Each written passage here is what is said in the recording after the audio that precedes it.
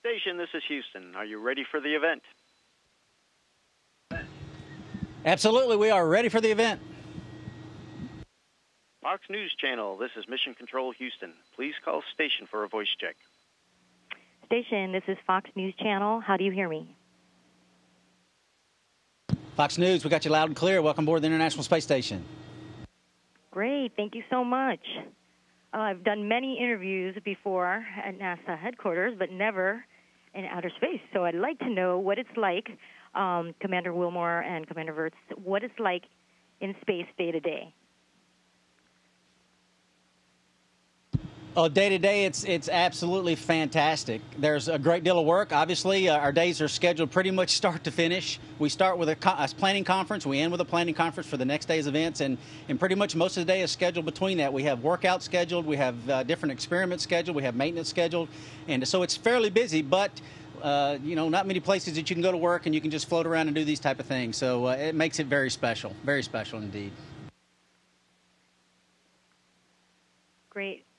How about for you, Commander?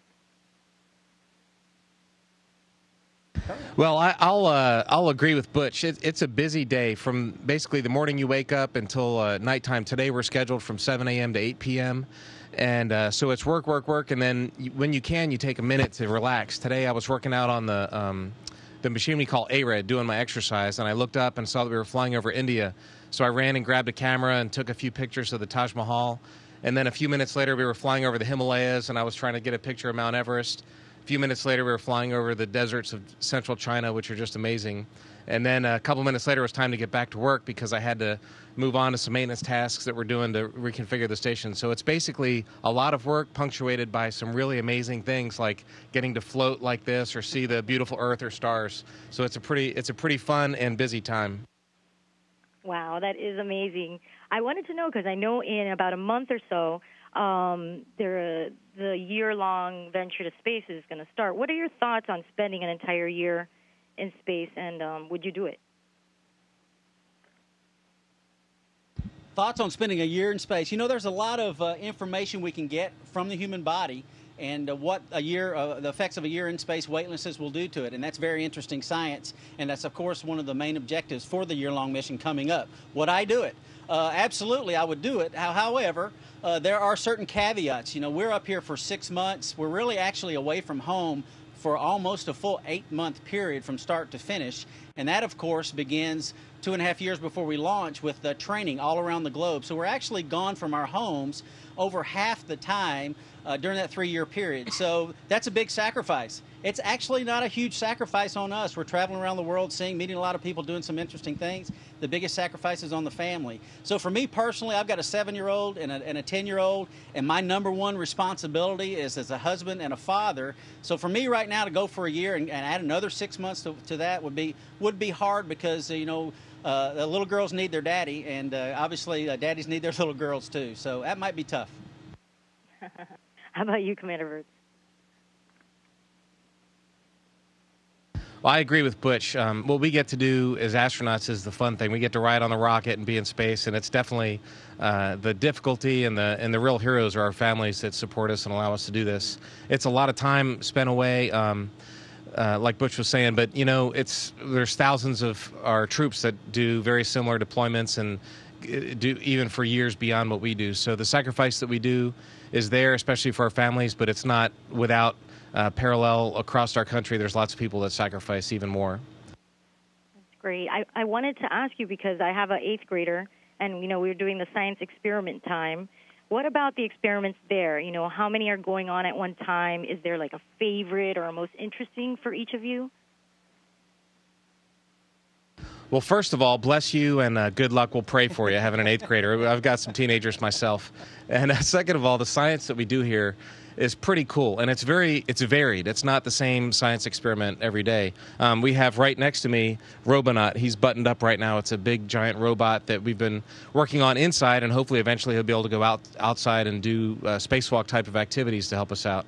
We've got over here, we're doing a material science experiment in the glove box, and we do some biology experiments there. We've done, I was doing a plant growth experiment this morning. And so basically every type of science that there is, there's the computers that run particle detector that's out on the outside of the space station that's helping to discover what the universe is made out of. So every type of science that there is, we get to do or at least be involved in a small way. Now, Captain Wilmore and I are both pilots. We're just fighter pilots, and we kind of do what the scientists need us to do. But it is a lot of fun to be involved in so much varied science. Great. Do you have a favorite, Captain Wilmore? That would be very difficult. Like Colonel Virts said, we do so many varied things and be involved with so many things. Very important science. These various folks around the globe putting their heart and soul into much of what we have our hands on, and so we feel the stress, if you will, at times to make sure we get things and get it done right. So, and that's the pleasure in it. I couldn't pick one. That would be very difficult and actually impossible to do. They're all very interesting and exciting the same. Great. What is okay? So what is the weirdest or the funniest thing that's happened to you in space? I don't know if that's. I'm sure a lot of things have happened in space. You know, I can. A lot of things have happened in. Maybe not funny, but the strangest thing, at least for me, is I've got a pretty hefty appetite, and when I'm on Earth, I really got to watch it because I can blow up pretty quick. But here, for whatever reason, I don't know if it's the work pace, the environment, I'm not sure what it is, but our metabolisms are higher, and I can eat. I don't think I could eat continuously and still not gain weight, and that is strange. My body is not that way, like I said, on Earth, but here, and I've heard that from many other my astronaut folks as well, say very similar things, that the metabolism is what it is, and you can really pack it away. Wow. What about I didn't ask you this. Just last week they had the SpaceX was going to try to land the reusable rocket. I know the seas were too rough. What do you think of their efforts, to create a reusable launch vehicle? Well, that's an important thing. Actually, we have a visual of what SpaceX did for us. The front of the space station there used to be full of bags of equipment and some science research that had to be sent back to Earth, and clothing and all kinds of stuff. And for the first time, and as long as anybody can remember, we can actually see that front hatch because it all got sent back to Earth, which is great. And, of course, one of the main goals of SpaceX and a lot of the other companies that are involved in NASA's commercial efforts, the goal is to reduce the launch costs and make getting into space cheaper. If getting into space is cheaper, then we can do a lot more in space. So that's very important. It's an important part of our future that we're doing as a country. Fantastic. Okay, I know my time is running short here, so since you talked about family, I have to ask about Valentine's Day. How are you keeping in touch with your families? Are you sending a special bouquet of roses? When's Valentine's Day? Tomorrow. Thanks for the reminder. No, of course we're keeping in touch. We have the ability to make phone calls when we have the right amount of satellite coverage, and the NASA sets up a weekly video conference for us. Of course, there's email that we can email our friends and family with. So there is. It's not like being home at all, but there is a lot of ability to contact your family. I think about my grandparents when they were in World War II, and I had a couple of grandfathers on both sides of the family that went off and 3 years later came back and never had a phone call or a visit or anything. And so the amount of contact we have today with our families is pretty amazing. That's great. And for yourself, Commander, is there any last thoughts or anything else you'd like to say? No, I tell you what, the support of the American public, the people, the thousands of people across this our great nation that put their passion and soul into what we do, a lot of what we do, and it's of great benefit to mankind, and we appreciate, of course, all of them, and it's a great thing that we do for our nation as we come together and work together for these great accomplishments, and they are great indeed. Great. Thank you so much for your time. I really appreciate it, and for your work there in space. Thank you. Absolutely. Thank you. Station, this is Houston ACR. That concludes the Fox News Channel portion of the event. Please stand by for a voice check from Fox America's News headquarters. Okay.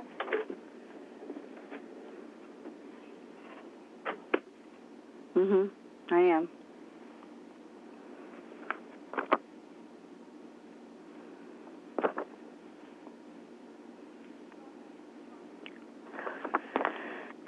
this a voice check? Or is this a... Commander Wilmore, can yes, you hear Fox me, News, sir? we're with you loud and clear. This is Uma Pemaraju. This is Uma Pemaraju. Yes, Uma, we've got you loud and clear. Oh, great. You guys look fabulous up there. Well, that's very kind. We wish we could see you, but obviously we're staring into a camera right now. I hear you. I hear you. We're going to be ready to go in just a second. We'll be ready when you are. Thank you, sir.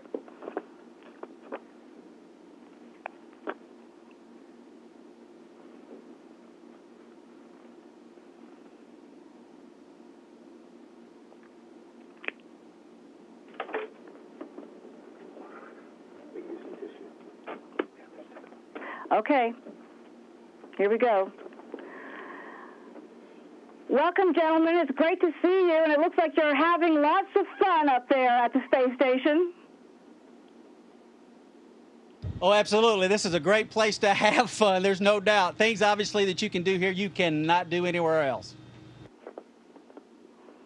No doubt about that. Commander Wilmore, there's so much going on at the International Space Station at the moment. Give us a sense of what it's like to work in zero gravity and conduct many important experiments. Oh my, that is an interesting question. It's like I said, it's fabulous. It's busy, absolutely busy. We're scheduled pretty much 12 hours a day to include 2.5 hours of physical activity, working out, doing aerobic and anaerobic exercise. But other than that, it's maintenance tasks, it's science, it's a go, go, go pretty much all day, every day. And obviously it's Friday. We're glad it's Friday. We get a weekend as well. And there's many weeks that we've worked hard and we feel like we deserve that weekend. And this past one was one of them. Wow. Terry, one of the key areas that's being tested is the effects of microgravity on cells, along with studying the long-term impact of zero gravity on the human body. Wouldn't you say this is a critical experiment, particularly if man hopes to go to Mars and beyond? Absolutely. That's one of the most important functions that the space station performs, is showing that people can live, work, and thrive in space. And more importantly, when they get back to Earth, come back in good shape. And we've been demonstrating that for 15 years now. We're doing a lot of human experiments with an ultrasound machine, some various scanners that they use to look at our brain, our heart, our eyes. And it seems like every week somebody is getting scanned in some way. So seeing how our bodies react and adapt to space is very important. And of course, with the 15 years of space station and space stations like Mir and Skylab and others before it, we've shown that people really can live and work and function in space for a long period of time. And of course, that's what we need to be able to do if we're going to go on to Mars and even beyond. Commander Wilmore, you've already been in space now for many months, and you return back to Earth next month. What impact so far has this had on your body? And as you pointed out, you do exercise, and that's part of the requirement, isn't it, to exercise every day on board the space station? It is. What effects has it had? We'll find that out when I get back. And we do work out every single day. I've only missed 2 days of working out since I've been here, and I've been here for 4.5 months. And those 2 days were days that we had spacewalks back in October. So it is every single day, and it does make a difference. I feel I'm actually stronger now as far as weight I'm able to lift on our exercise device than when I arrived. I may be stronger now than I've been about any time in my life because of that continual working out. And also, we're able to, for whatever reason, we're able to eat here. And when I really don't gain weight, we have to actually eat more than we normally do to maintain our weight. And I guess that combination of putting all those nutrients into our bodies, more so than what I usually do or am able to do on Earth, or I'll gain a lot of weight, and then also the working out, it's keeping us fit. And the numbers, we'll see what the numbers say, but if it's like some others that have gone before us, those numbers should be pretty good.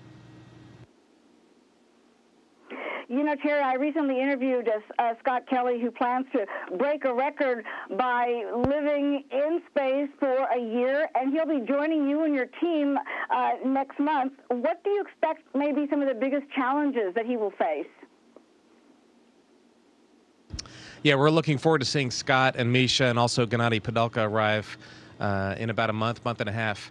I think the biggest challenge for a year, of course, there's the effects on your body.